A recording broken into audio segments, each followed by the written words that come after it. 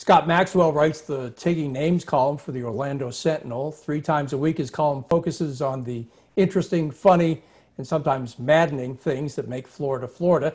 He's had plenty of material to work with this past week. And Scott Maxwell, welcome back to Florida this week. Great to have you here. It is a pleasure to be with you again, Rob. Scott, the pollsters got it wrong.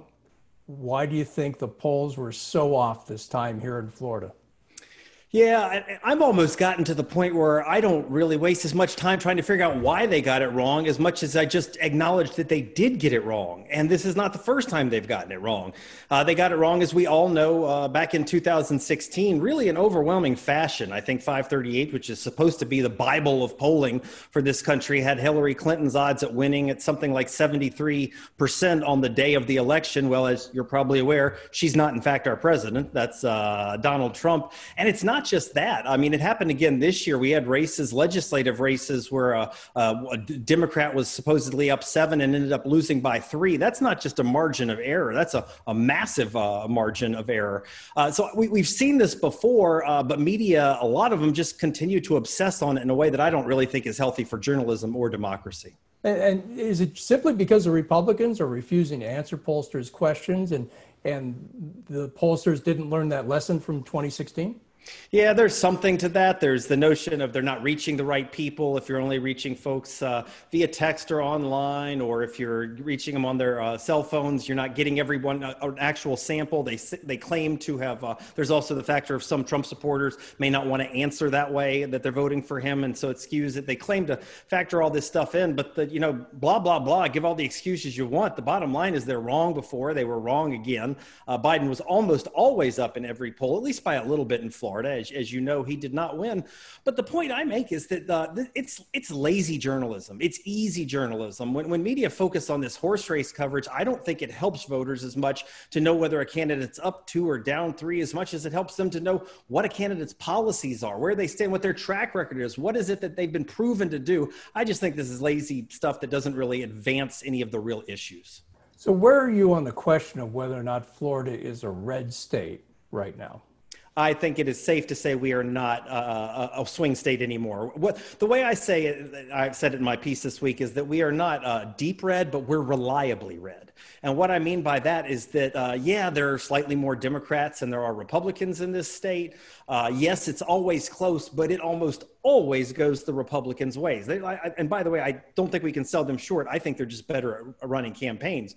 But whether you're talking about cabinet races, governor's races, U.S. Senate races, or presidential races, I crunched the numbers for the last 6 rounds, and Democrats have only won one of those races. It's for agriculture commissioner, which I don't think most people really care about. And Nikki Fried won that by 50.04%, I think it was. So if you have 2 teams and one team's only winning 1 out of every 10 times, I don't think that's much of a rivalry. Well, speaking of Nikki Fried, John Morgan, who's an attorney in your neck of the woods, came out this week saying that Nikki Fried, because she did not support the statewide minimum wage amendment, his words, that should disqualify her from running again for statewide office. How serious is the tension between Fried and John Morgan?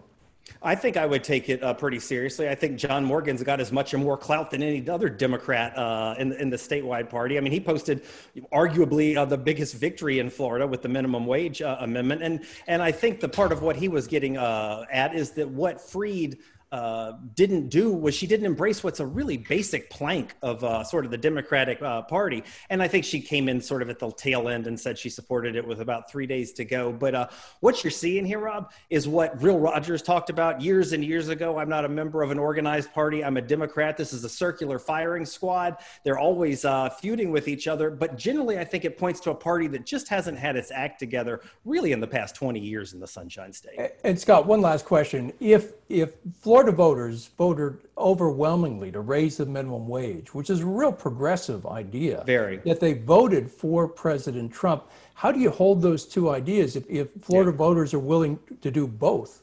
Yeah, that's a great question. And the dichotomy between those two things is interesting. A state that goes Trump, but also raises wages by upwards of 60%.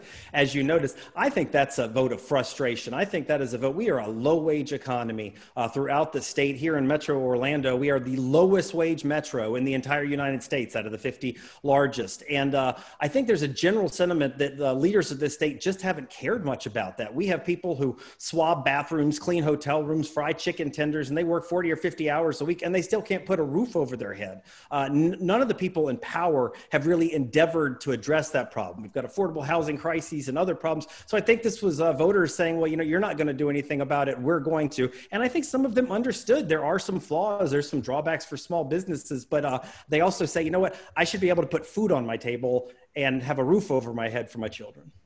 Scott Maxwell, it's always great to see you. Thanks for coming on Florida this week. You bet. Thanks so much.